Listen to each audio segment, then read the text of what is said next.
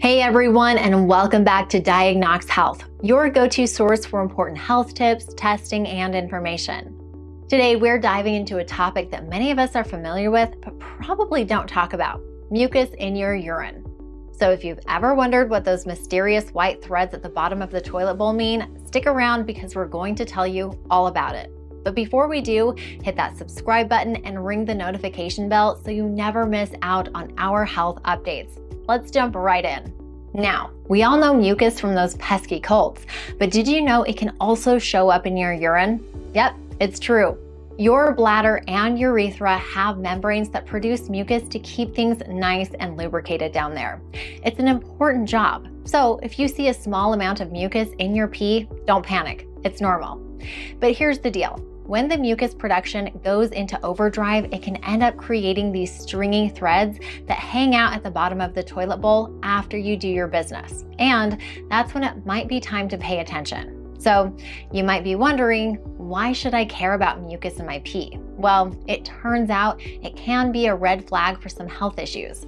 Too much mucus might be signaling a urinary tract infection, or UTI, which is a fairly common health problem that you don't want to ignore. But it doesn't stop there. Mucus in your urine could also be a hint of things like chlamydia, gonorrhea, kidney stones, or in rare cases, bladder cancer. Now, of course, this sounds alarming, but stay with me because we've got a solution. Now, the big question is, how do you know if it's time to see a doctor? Well, that's where a urinalysis comes in. It's basically a fancy term for testing your pee, and it's a piece of cake. You just need to grab a specimen cup and collect a sample. They usually prefer you to do it first thing in the morning for a more concentrated analysis. There are 3 types of urine tests that can help you figure out what's going on down there. First up, we've got the visual exam. They check the color, clearness, and look for any blood or foam. Then there's the dipstick test, a thin plastic stick dipped into your urine that changes color if certain chemicals are present. Finally, the microscopic exam, where professionals look at a tiny bit of your urine under a microscope for things that escape the naked eye. Now, if you're the DIY type, there are urine test strips and home tests available. They won't replace a professional opinion, but they can give you some peace of mind. So, to wrap things up, those white thread-like structures in your urine might be trying to tell you something. A urinalysis is the key to decoding what's going on, so don't shy away from it or wait longer than you need to.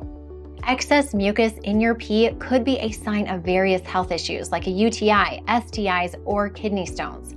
Remember, if you're experiencing pain, frequent urges to pee, lower abdominal pain, or blood in your urine, it's time to get it checked out. Stay informed, stay healthy, and if you found this video helpful, give it a thumbs up. Don't forget to share it with your friends because you never know who might need this info. Until next time, this is Crystal signing off from Diagnox Health. Take care and stay well.